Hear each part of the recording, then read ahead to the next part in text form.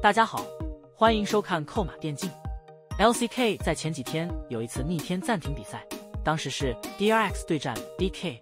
他们这场 BO3 从下午2点一直暂停，打到了晚上8点多。因为时间太晚了，第二场 BO3 不得不延迟到了原本没有安排比赛的周一。结果最近 LCK 又出事了，在第二场 BO3， 也就是 T1 对战 Fox 的比赛中，双方从3分多钟开始暂停，6分多钟再次暂停，到了17分钟又暂停了一次。这场比赛仅仅第一局就从下午6点40打到了接近8点。最终查明原因是由于 LCK 遭到了 DDoS 攻击导致网络波动。然后后面 LCK 宣布本周剩余比赛全部改为录播。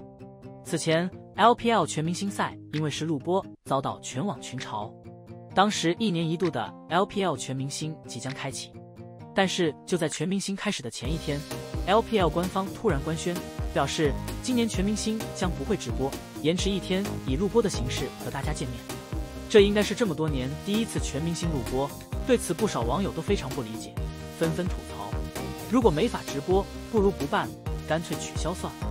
主要是因为有现场观众在，不管是红毯还是颁奖典礼，又或者是第二天的娱乐赛，什么情况现场观众都知道，也会实时在各大社交平台更新。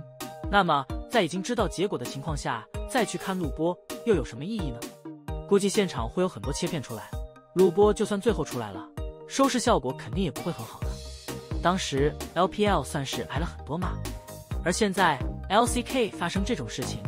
好像是有点错怪当时的 LPL 了。竞技体育直播的意义就在于比赛结果的未知和揭晓结果紧张刺激的过程。你把比赛录播了，不就变成拍戏一样，好的留下，坏的不要？那这样比赛的意义在哪里？现场观众还有存在的必要吗？要知道，即便是艰难的口罩时期，各大赛事也都想尽办法搞线上直播，甚至在 MSI 也一度弄出了35 ping 很敏感事件，引起节奏不断。LCK 现在也开始录播了，这次被 DDoS 攻击并不是这2天才开始的，从春节期间就陆续有职业选手在韩服遭遇了网络攻击，直到这2天热门战队的比赛已经无法正常进行， LCK 无奈之下只能举手投降。有从事相关专业的网友表示， LCK 选择举手投降的原因很大概率是因为 LCK 的比赛是挂在韩服的公开服务器上，而不是像 LPL 一样有建立专门的比赛服务器。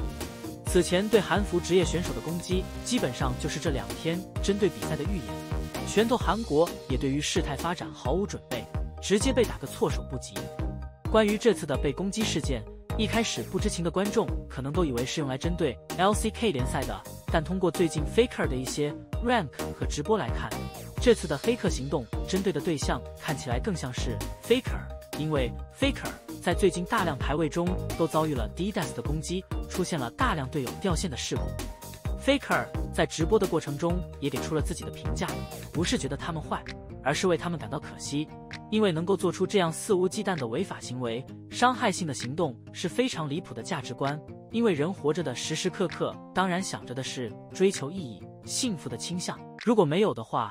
痛苦就会完整的回到自己的身上，觉得这样的人很可惜。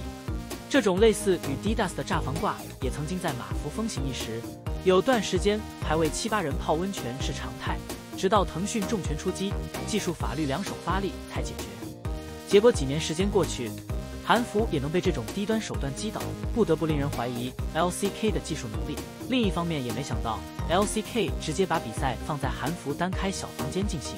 而不是单独做服务器，难免给人感觉抠门。这次的攻击给 LCK 带来了严重的损失，如果有技术，也可以针对网络攻击做出防范，如果没法在根本上解决网络攻击，也该能坚持几天。没想到没到几天 LCK 就挺不住，并且官宣采用录播，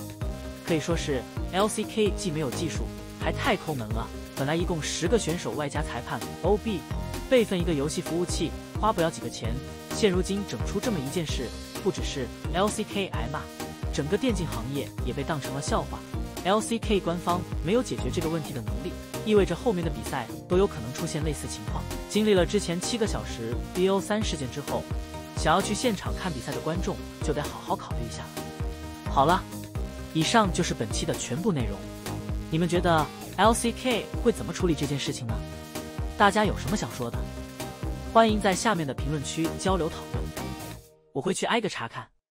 感谢老爷收看，欢迎点击订阅，我们下期再见。